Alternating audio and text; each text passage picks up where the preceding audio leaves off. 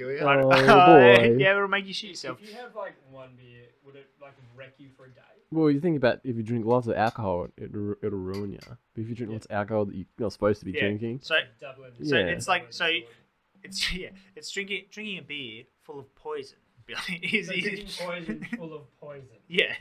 Got it. Hey, and welcome back to Beer Babies, my beer babes. We are so happy to have you back. We are smashing out this podcast. We are actually in the middle of a little gluten-free dalliance, a bit of a gluten-free special, a gluten-free extravaganza. But I could not do that without my usual co-host. I've got Billy. I'm Billy. I like a lot of beer. I got Declan. I'm Declan. I don't like any beer. And the gluten-free expert himself, we got Jack Quigley. Jack, how's it going? it's going well, thank you. Yeah, So- very good. We're actually back for another round because last week we sampled two different types of gluten-free beers. We started with the Pale Ale by Two Bays. We actually put it up against the Little Rivers Pale Ale, which was a lot of fun. It was good. Yeah, it sounded good. And then we also tried a draft. So we had the Two Bays gluten-free beer draft, and we also had the classic draft, Bogues draft. Bloody bugs, mate. It was actually really interesting to try those before because Jack, you'd only ever tried the Two Bays Pale Ale, and so the draft was new, which was really fun, and it was really interesting to see you experience a draft for the first time. Yeah, I finished it off camera, and it did get worse as Yeah. it got hotter. But it was a good experience, and yeah, I did like it. Yeah, it was really good. Yeah, that's great. I love that this episode's not even about drafts, and we can still get a dig in. It's really good. If you haven't watched last week's episode, I would definitely recommend it. Go back and check it out, and then jump back to this one. You know what? You could watch this one all the way to the end. Go back and watch the other one, then watch this one again. You know, get those plays up, get those numbers up, get our watch hours. Pump it up, baby. Exactly. So today I've got something that I hope is going to be the most exciting. I was really looking forward to this because this is actually my favorite type of beer at the minute. What I got is the Two Bays Stargaze Hazy Pale Ale. Hazies are my favorite type of beer at the minute. And I'll tell you a little bit about hazies in general, but I'm really, really looking forward to this. So, Deck, why don't you pour this out, and I'll tell you guys just a little bit about hazies. So, this is from Two Bays website. They say that this is Australia's first gluten-free hazy. This hazy fruit bomb enjoys big tropical aromas and an explosion of pineapple flavour. It's a juicy, punchy pale ale showcasing New World hops. Ooh, it smells delicious. Oh man, that smells good. It smells like fruit juice. It's got that hazy look. It smells like Pasito. Yeah, it does actually. Wow. I bet you could buy a 10-pack of Pasitos for the cost of this one can. What's a Pasito? It's like the passion fruit soda. Yeah. No, Kirk's Pasito, Kirk's the Pasito, the yellow one with the parrot on Yeah, the blue, okay. the purple label. Is it like 85 cents a bottle? It's cheap as Yeah. chips. Yeah, I should be more into that. yeah.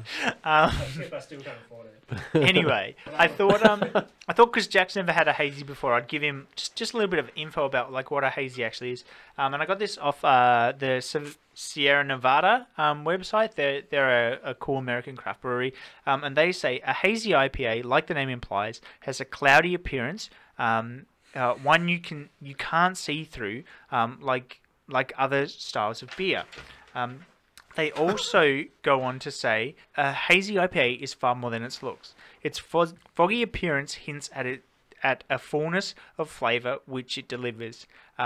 So it's got a carefully chosen malts, hops, along with less filtering, yields a beer with a lower bitterness than other IPAs, but it's more fruit forward in that fruit flavour. And that's what gives it that sort of juicy flavour that people often refer to. So you guys have had a little taste of this one. What do you think? It's okay. Jack, what do you reckon? It's really fruity. It's interesting. I need to have another taste. Yeah. Bill, what Come do you back to think? me. It's pretty cool. I also really like hazies. Mm. Yeah, she's thick. Yeah. I think they just didn't straighten this one, but yeah, it's cool. I'm digging it. I'm a little, to be honest, Are you whelmed? I'm a little disappointed, because I don't know. I feel like I've really put hazy beers up on a pedestal, You did at the start of this episode. and I like hazies for that. Because I know some people don't like it, but I really like. I want to be drinking like fruit punch, like a fruit punch of a beer. Whereas this is a lot more mild. If only we had another beer to compare it with, like another hazy maybe. Dick, do you reckon you could help us out? Yeah, I could. What do you got with it? I brought us the Stone Never Ending Haze IPA. Now we're talking. It's a big can too. It is a big can. That is a big boy. These blokes, they're brewing out of America. They got 2 places in America they're brewing out of. They got North and south. pretty much. It was like San Diego or something like that. San Francisco, one of the 2. Okay. So San that, Francisco. That'll No, do. they're not the 2 places. The other place was way further away from the other one. But they're also the 9th biggest brewer, craft brewer in America. These dudes, Stone. They have Okay. a lovely website if you want to go check it out. And Did you? I did. I got some facts, but my facts are far away from me. One of my favourite things, though, one of their aromas was dank. so now we're Unreal. talking. Jack, why don't you pass that to Billy so he can pour some out? And Jack can also do the good old sniff test for us and let us know mate. which Give us a smells sniffer. better. My Gundam notebook. 1 second. Will, do you know how much 1 stone weighs? One stone. Yeah, 1 stone. Is it like 3 kilos? No, it's 6.35029,318 kilos. Well, thanks for that, Dick. That's how much 1 stone weighs. Because I typed in stone and then it came up with how much does it weigh. So I was like, better write that down. Billy, do you think you could pour those beers anywhere? This beer is also, for our vegan viewers, vegan. So Whoa. don't feel bad drinking down on this one. This brewery is also same age as yourself truly and Jack, 26 years old. This brewer. Cool. I also got some stuff That's a on good fact. stuff on my phone here as well. You got facts everywhere. Well, Dick, while you're getting some more facts, this is closer to that. Billy, what the fuck did you do? I fucked it up. I'm so sorry. Sorry, 9th best brewer in America, but I didn't pour your beer with much grace. Do you want a sniff? And, but hey, it got fizz, and Yeah. I like fizz. This That is smells a lot better. This is definitely closer to that fruitiness I was talking about. It's not super fruity, but compared to the Two Bays, it is definitely higher on the fruit scale. As you say that, William, the palate says mild body palate, thick and tangy tartness. On the finish, its palate is clear and refreshing. Yep. So, you get that? I think it is tangy. Yeah, I think it has got that tang fruit to it. It's like, nyah. Yeah, I think That's the best kind of word I can describe. Nyah. that's also going to be feel fun like this- to try and clip out. I feel like this should also be colder. Yeah, probably. Anyway, like I said before, it's closer to that haziness I'm going for, but I like a real sort of like fruity, heavy, hazy beer. There's just no pleasing you. Well, there is. It's fruitier. That's Yeah, well, So we get I'll like let you make your we own get like beer. a cruiser mixed with a beer. Yeah. And he's going to be all Essentially. over it, isn't he? Yeah. Sacrilege. Maybe. Maybe. On the back of the can here, they said there's a lot of never endings about IPAs and Stone. Beginning with the Stone IPA, one of the very first most popular West Coast styles of IPAs on the planet, to our celebrated explorations of double IPAs, session IPAs, fruited IPAs, and ultra fresh triple IPAs. There's an integral part of our legacy. Plus, there's an oft-said but not actually true comment from some that say all Stone does is pale ales. Ha! Yes, we may love them passionately and perpetually be on the quest for IPA Nevada. But this particular one actually happened onto the scene to aid in your noble pursuit of the never-ending good times. Actually, another thing, this brewery started off as two guys, which is most stories of every brewery. Starts off with two dudes. Yeah, a and then couple of guys. And then each year you go through on the website, it tells you how many members they've added to the crew. It goes like 3, 8, and it's like gets bigger and bigger and bigger. And now they're just a massive company. It's After pretty. this review, they're going to go back down. Yeah, drop right back There's just down. gonna be 2 of them. Yeah. Just two Beer bros babies. being bros. Beer babies have ruined us. They're gonna fly all the way to Tasmania to just get our number. Well, Will, what do you think? Have you? I think I definitely I prefer the Stone Neverending Haze IPA to the Two Bays. So like we did last week, we came up randomly on the spot about if you were given 2 6-packs. So, this is worse than normal. Which Oh, one definitely. would you choose? Yeah. I think if I had to grab a 6-pack, I would probably go the Neverending Haze. But again, I don't think this is the best representation of But it's hazy. a cool can. It's definitely a cool can. Like it's definitely a cool can. They have some cooler cans as well. So So it's not even the best representation of their cans. nah, I don't. I just turned around literally when you said, "Hey, Declan, get a hazy." get a hazy beer. I'm like, I could get the Bolters or whatever. Well, I didn't say it like that. I sent you a message. and I'm like, oh yep, I could get a 4-pack of these, and I turned around like, ooh, they look colourful. I'll get these ones. But yeah, I think that this isn't the best representation of hazy, but it's definitely fruitier than the Stargaze. So if I had to pick one, I would probably go for the Stone. What about you, Billy? Yeah, ditto. I actually do like this one. I think it is. I think it is. I don't want to say definitely, but it is better. I think it's fruitier. Yeah. Which Jack's just sitting here being like, well, I guess I like it, but you guys hate it. So. It doesn't On- have- it doesn't have yeah. the tartness. yeah. Like the crazy tartness, like that the Two Bays. I just feel bad because it's like Jack can't even like get on. Like he can't be like, yeah, I Yeah, agree. but don't worry, we'll talk about get to later. Jack, okay? Yeah, We'll get to Jack. Alright. Declan, what about you? What do you think? Oh, did you buy another can? I want 2. What? Yeah, I know. Stingy old Declan came through with 2. I'm so impressed. You did tell me they were on sale, Dick. No, they weren't. I bought these at full price. Thank you very much. Don't even have a He's such a good boy. a certain distributor of alcohol's card to get it off price. So. Anyway, Dick, I'm so proud of you, Declan. Any- Come on, everybody. Come on. Thank you. anyway, Dick, if you had to pick a 6-pack of one of these to drink, which one would you grab? I'm gonna go with the one I got. Yeah. Yeah, sorry, So- non-gluten boys. I think that the Two Bays had a good crack. I think they tried, but they probably just missed the mark with the fruitiness. I don't think this is different enough from their regular pale ale. Like there is a bit of there's a difference, but I feel like it's not that like strong fruity flavor you get from a hazy. But who cares what I think? Because I can drink whatever beer I want. We're going. Way to rub it in. We're going over to Jack. Jack, now that you've tried your old favorite type of beer, Two Bays Pale Ale. Beautiful. exactly, and now you've had 2 new types of beer. Which one do you think was the best? I would just be so happy if I could try the rest of the beers to compare them, because it's really hard sitting in the back seat.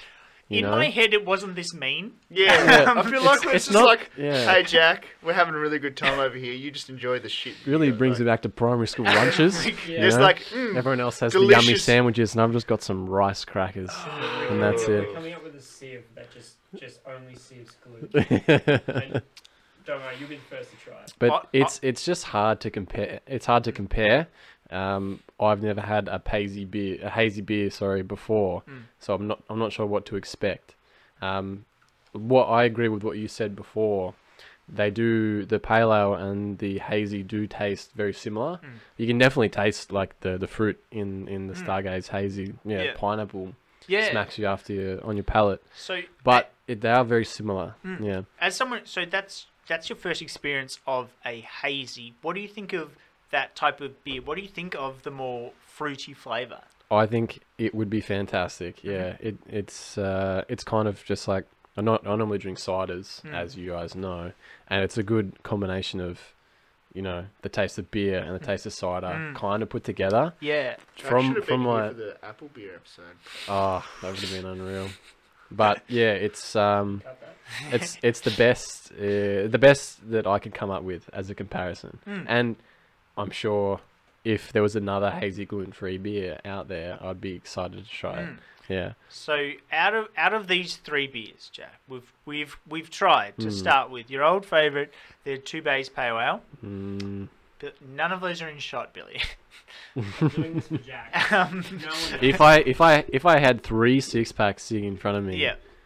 one was the hazy, one was the IPA, the pale ale, and one was the draft, I would be picking up the 6-pack of pale ale. That's Yeah. for sure. Okay.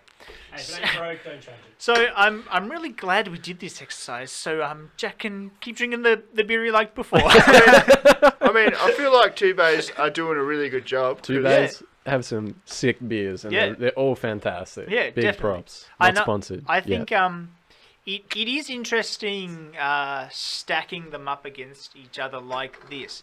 I think that it's a really interesting way to do it. I think with your Two Bays, probably one of the through lines is it's definitely a milder flavour when it's up against the gluten filled beer. But I think that's not always a bad thing. I think that for each of the beers, there was something about it that we preferred than the gluten filled counterpart. And that's how I'm going to refer to all beers now, as gluten filled, because I'm inclusive.